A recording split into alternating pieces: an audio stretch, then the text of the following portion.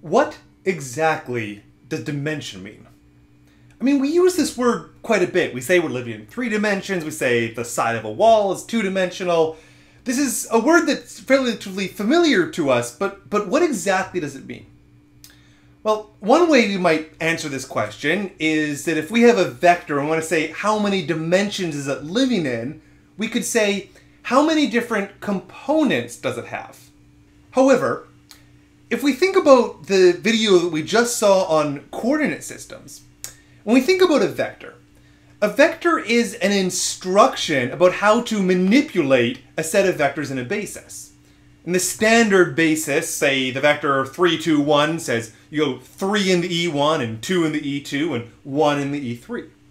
And then in some other basis, 3, 2, 1 would be an instruction 3 whatever the first basis vector was and 2 whatever the second basis vector was and 1 in whatever the third basis vector was. So what I'm getting at is the idea of number of components of a vector, which is sort of how we've previously perhaps thought of dimension, can be translated into the idea of how many different basis vectors do you have. Indeed, we are going to define the dimension of a subspace as being the number of basis vectors inside of the basis. Now, the big advantage here is that I don't have to talk about my entire space like R2 or R3. We can talk about subspaces. For example, imagine you've got some plane, and that plane lives in R3.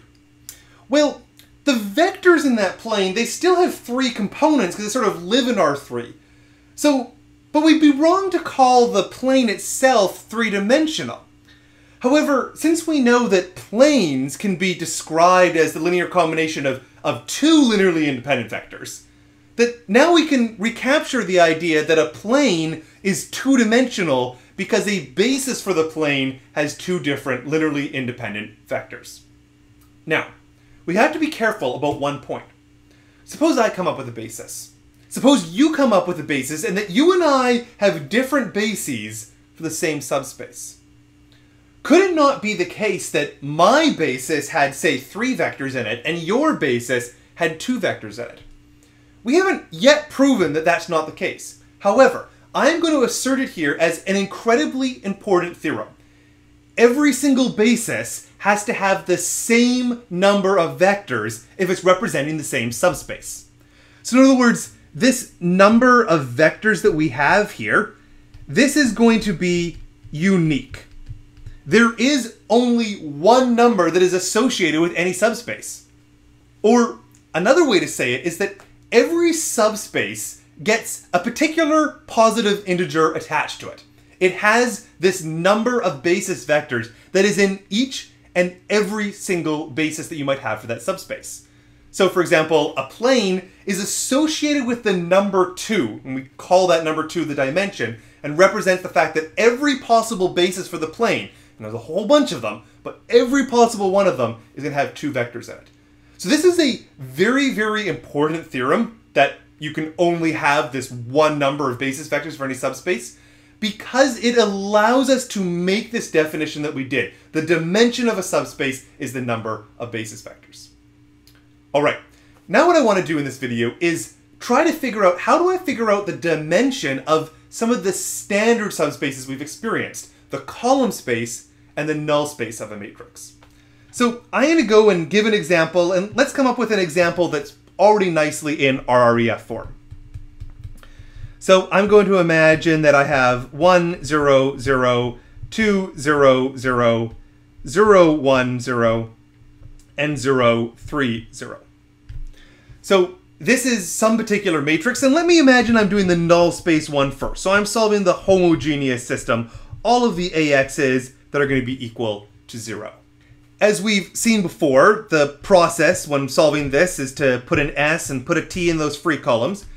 And what we're going to get out of it is that the vector X is going to be S times one vector. That's going to be the -2, 1, 0, 0.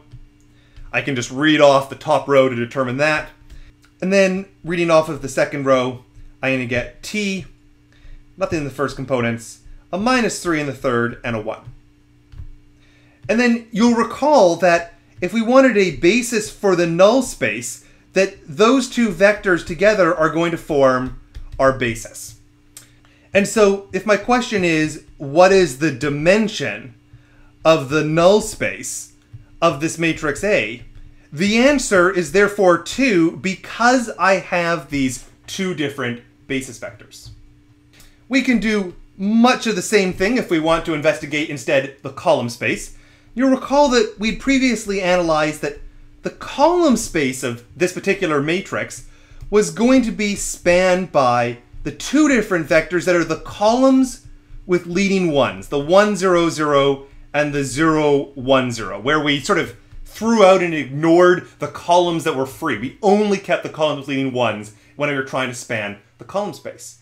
And indeed, that it wasn't just that these were a spanning set, that these two, again, are going to be a basis. And so, for this particular example, it turns out that they happen to be the same thing, that the dimension of the column space of the matrix A is again going to be equal to the value of 2 because I have two basis vectors.